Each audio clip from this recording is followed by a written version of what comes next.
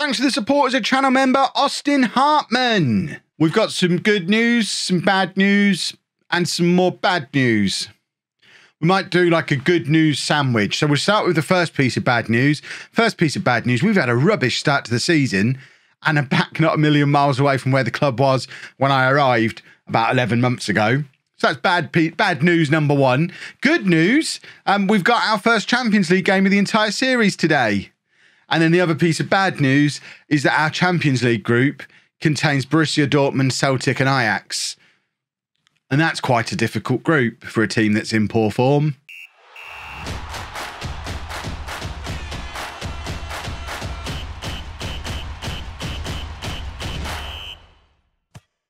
Hello and welcome to Club 3, Part 10 of Non-League to Legend. I'm Kevin. Coming up on today's episode, we have our first Champions League game of the season, of the series, in fact, away against Borussia Dortmund, and we're also away against Fulham in the Premier League. Since you were last with me, it's, like I say, it's been a little bit hit and miss. We obviously beat Real Madrid to win the European Super Cup, but then immediately lost to Brighton, but then won the North London derby and beat Man City. And I'm thinking, hey, this is easy peasy. And then we lost to Leicester. So 5 games into the Premier League season, we're down in 13th place. It's not a disaster. It's not a problem yet because we can still fight our way back up into the reckoning. But we wanted to be title challengers this year. We wanted to be qualifying for the Champions League through the league this year. And at the moment, as much as I hesitate to say this in front of the comments section, Peterborough are much closer to doing that than I am. Let's go and beat Dortmund to make me feel better. And this is the team that we're going to be taking there to try and do that. We've got Dragowski in goal, a back four of Saka, Gabriel, Gascon and Williams, Barrow and Martinez in midfield, Magno, Pedri and Camara supporting João Pedro up front. Why is João Pedro up front? I hear you cry. Because Liam Delap isn't the same Liam Delap he was last year. Remember when he was brilliant? He's not brilliant at the moment. So we're going to give João Pedro a go back in the team and hopefully being our captain, being our leader, the guy who was the best player at the club when I arrived. We've upgraded a few times since, but he is still a captain and a leader and a very talented footballer and someone who's now actually wants to be here for the first time since I've been at the club. All last year when he was getting 25 goals, mostly from the left wing, he wanted to leave. He now wants to be here. We've kept him on as captain. This is his opportunity to show me that he's the man to lead the line. If Delap's going to go into poor form, let's give João Pedro a run in the side, or at least one game. One game now to see if he's better than Delap has been. That was a big opportunity for Magno, who, to be fair, has been a disappointment so far. I know he's going to be he's one of those players who doesn't yet speak English, so it's going to take him a little bit of time to bed in, but it's not as if we're lacking for Brazilians in this setup. There's plenty of people for him to talk to. João Pedro is obviously Brazilian. Pedri's Spanish, isn't he, actually, rather than Portuguese, but Camara's Portuguese, so speaks the same language. Barrow, I think, is Portuguese, isn't he? Gabriel, obviously Brazilian. So there's plenty of players in this team who Magno can communicate with. It's not like he has no idea what he's being asked to do. So I am expecting a little bit more from him. He's the one player in our squad who's in the Premier League Dream 11, or he was at the start of the season. Be interesting to see if he's still there, because he has started the season pretty poorly. And looks like we've got a highlight here because it's ended up back with our defenders. Martinez is actually settling in quite nicely in this playmaker role in midfield now. Only 20, young wonder kid. I am liking what I'm seeing from him. And he's another one who doesn't speak English yet, so it's going to take him a little bit of time to learn the lingo. We've just won a penalty here through Magno, I think. Is the ref giving the penalty? He is. He's stood right next to the penalty spot. Get your finger out, referee. He's just checking with one of the other many referees. We have a penalty. See, I told you Magno was a threat. And it's going to be, who is that taking the penalty? And this is João Pedro from the penalty spot. And he scores. It's Dortmund 0, Arsenal 1. And this would be an enormous start to what is, looking through the groups, a very difficult group. I know whenever I say stuff like this with teams like Ajax and Celtic, the response from you lot is always, Kev, you should be better than Ajax and Celtic. Okay, fair enough. But, you know, Basel are in that group. Wolves are in that group. Besiktas are in that group. I would say I'd take, I mean, obviously we couldn't have been in the same group as Wolves, but I would have taken Besiktas or Basel ahead of Celtic or Ajax for sure. For third and fourth tier teams or seeded teams or however it's described, we probably got the best one in each seed level.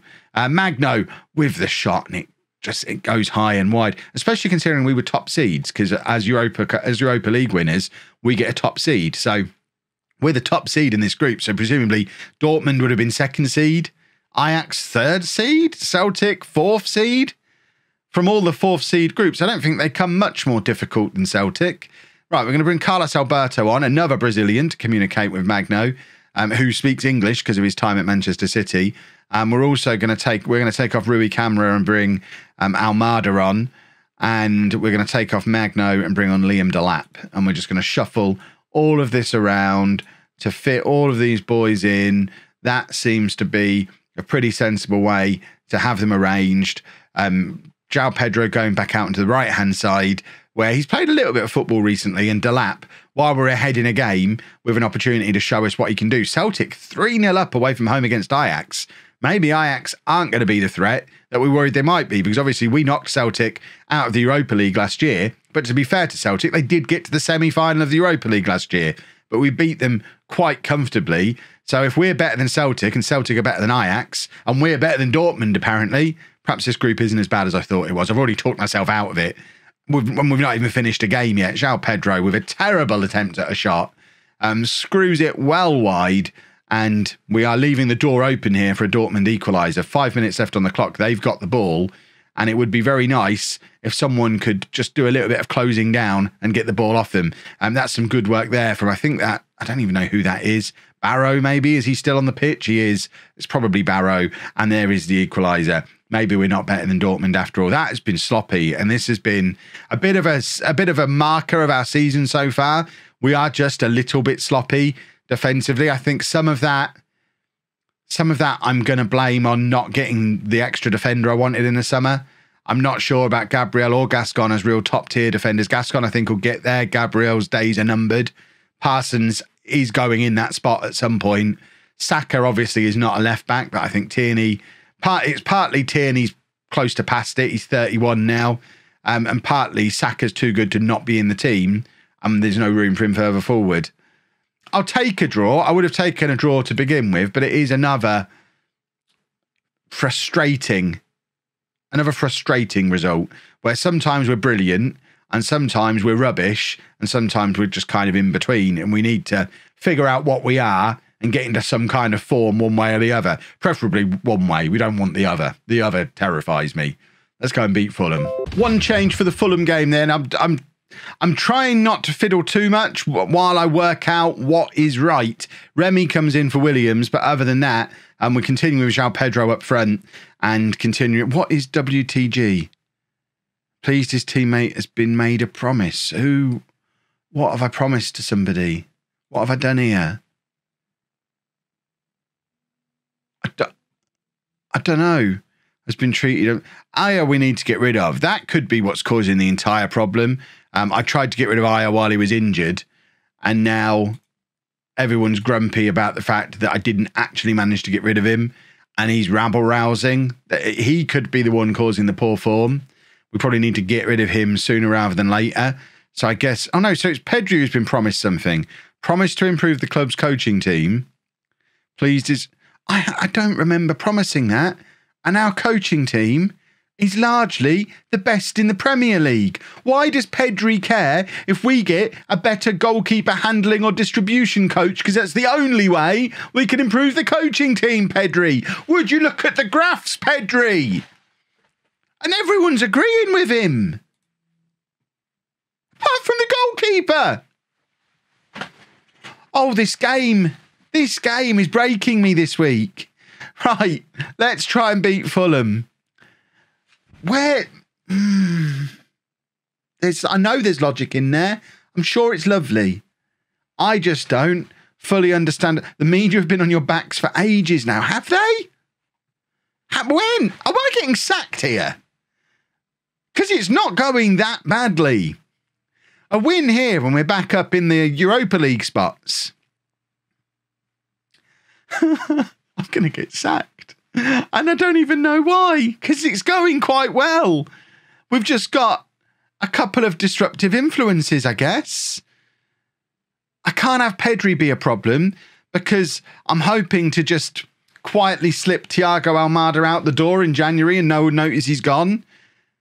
But if I've got to get rid of Pedri, I can't lose both my attacking midfielders. Okay. This is... Aya's got to go. And we've got to stop... I mean, is that... Oh, no. We can't lose against Fulham. We know this Arsenal board do get a bit sacky. They sacked Thierry Henry last year for a start like this. Obviously, it wasn't quite this bad. When I arrived, I don't think we'd even won a game, whereas we've already beaten Tottenham and Manchester City this season. So and we've won the Europa Super Cup and the Community Shield. We've got 2 trophies on the books this year already. I'd like to think I'm immune until Christmas at least. And if by then we can move Aya on, that could turn things around, but we've got to fix things sooner than then, especially because we saw in the season review in the transfer special a few days ago that despite telling me they just wanted to avoid relegation, it seems they judged me on finishing in the bottom half of the table when they were expecting Europa League qualification at the start of the year. So because of some kind of another game AI glitch, I'm discovering more and more of these all the time, because of another AI glitch, last season's incredible season, a 30-game unbeaten run, 2 cup competitions, that's been considered a poor season. And I combine this with a poor start in which we've delivered 2 trophies already and got a draw away against Dortmund and beaten our local rivals. But now we're losing against Fulham because of the Champions League hangover. I genuinely am kind of expecting to be brought into the chairman's office after this game for the famous, you need to win 8 games in your next 5 matches talk.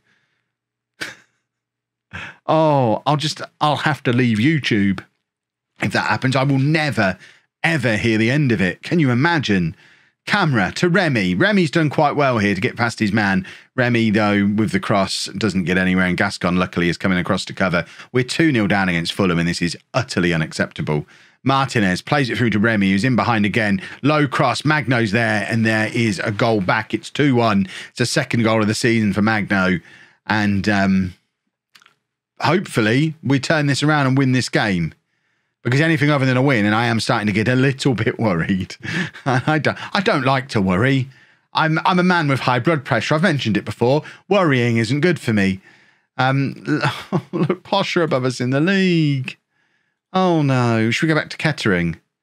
They're drawing away against Manchester City. I know we've already beaten City this year, but we've been terrible away from home.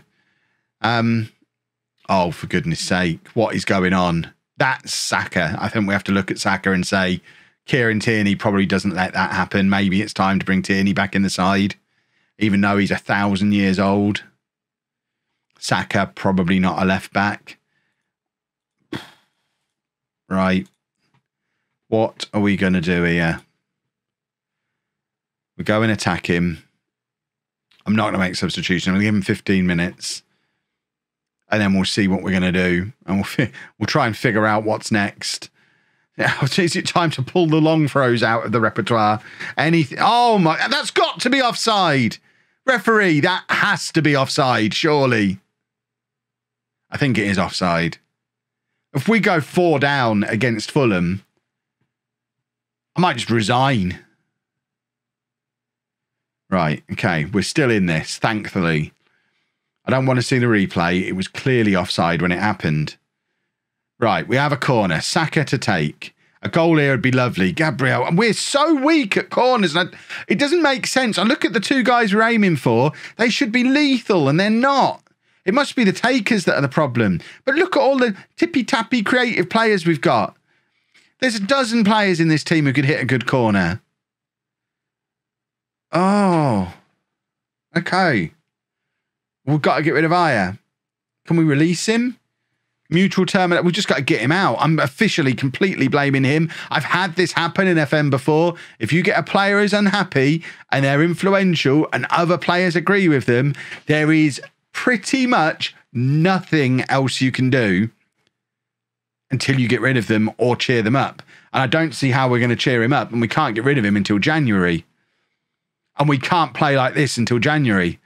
I mean, it's not even that we've been unlucky. We have been absolutely battered by Fulham. Oh, God. Right. Delap's coming on. Alberto's coming on. And Tommy Doyle's coming on. Just going to do a triple. And hope that they're magic. Right. Camera's won the ball back there. We've got to do something. This is painful. João Pedro's in. He's got a goal back. Right. Well, perhaps... Is he actually disallowing that, referee? No, it wasn't offside. Oh, I'm furious. I've not felt this frustrated with Football Manager since the Leicester game against Liverpool that you'll remember if you watched the Leicester series. And that was just a one-off blip. This, I feel, is part of a bigger problem. Right, Magno's scored it. See, Magno's not the issue. Magno's good. Let's what should we do? I'm going to berate them. Berate the entire team immediately after we score. Will that fire them up? If we can get a draw out of this now, this will be a turning point, I hope. Right, Saka. Playing it across. Terrible, terrible pass from Saka. He's becoming a scapegoat, and it's unfair because he's playing out of position. We should have signed a proper left back. And Saka could be an option on that right-hand side now, where we know he's a big threat. Right, Delap to Martinez. Carlos Alberto on the right. He's got no one in the middle because Delap dropped deep. There's the cross. He was looking for Magno again, but it's cleared by Fulham. We've got 20 minutes left, and we are starting to play well. Magno with a flick on to Delap. And there's another goal back. If the referee's disallowing it again... What am I supposed to do here? So we now had 2 goals disallowed. The game is punishing me, and I don't care for it. More. I'm chewing my thumb. I've got to stop. Right, Magno, back to Saka, cross, Carlos Alberto, and it's gone wide. The XG must be looking so different now. We're still not looking great on it. Demand more. Come on, boys. Pedri's shattered. But we are still attacking.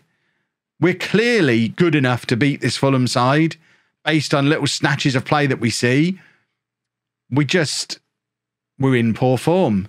Saka pushing forward on the left. That's what we want to see from him. And it's an absolute nightmare for the Fulham defence. That's terrible defending. Only in Football Manager, boys and girls. But with 10 minutes left, we only need one more goal. This is one of those times where the game's just going to give us that false hope, isn't it? And it's not going to be another highlight now. We've fought back really well. We've had 2 goals disallowed. But now we're not going to get a highlight. Are you serious? Right, here we go. We should have turned long throws on. Remy to Carlos Alberto. This is brilliant from him. And there's the equaliser. It's 4-4. Magno with a hat-trick. I never doubted him for a second. What a signing. What a manager. What a time to be alive. It's Fulham 4, Arsenal 4. They should sack me for how excited I am about conceding 4 goals against Fulham. But we've got probably 5 minutes left. Push forward more, boys. Let's grab a winner. This could be our turning point. Now we're not going to get another highlight. At least we didn't lose. That's the important thing. We didn't lose. Fingers crossed, by the time you next see me, I'll have calmed down a bit and we might be in the top half of the table. We can't keep hovering around down there. You played well. Good boy. Right, we'll be back tomorrow for one of the Ajax games. In fact, it'll be the second one because then we can do Ajax and Peterborough in tomorrow's episode. Because I know you lot would love to see Posh beat me and that be the game that gets me sacked. You would love it. So we'll come back for that. If you've enjoyed that, please make sure you leave a nice big thumbs up on there for me. Subscribe to the channel for daily Football Manager videos. And thank you very much for watching.